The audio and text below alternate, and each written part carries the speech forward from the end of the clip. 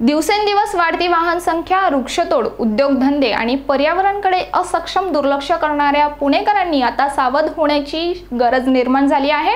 शहरातील वाढते ध्वनी प्रदूषण धोक्याची पातळी ओलांडून पुणेकर रुग्णशय्येवर आणण्याचा प्रयत्नात आहेत। पुणे महापालिकेने 2017 ते 18 साली प्रकाशित केलेल्या पर्यावरण अहवालातून गंभीर बाबी समोर आल्या आहेत।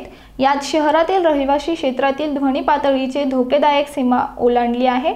रहिवासी क्षेत्रात 55 TP आवाजाची पातळी असताना संपूर्ण शहरात कुठलीही 55 किंवा त्यापेक्षा कमी ध्वनी आढळलेला नाही। इतकेच नाही तर व्यावसायिक आणि शांतता क्षेत्र अशा जवळील जागांमध्येही आवाज मोठा आहे। याबाबत वेळीच उपाययोजना केल्या नाही तर मोठ्या प्रमाणात हवा आणि पाणी प्रदूषणाच्या विळख्यात अडकलेले पुणेकर आता ध्वनी प्रदूषणाने हैराण होताना दिसतील।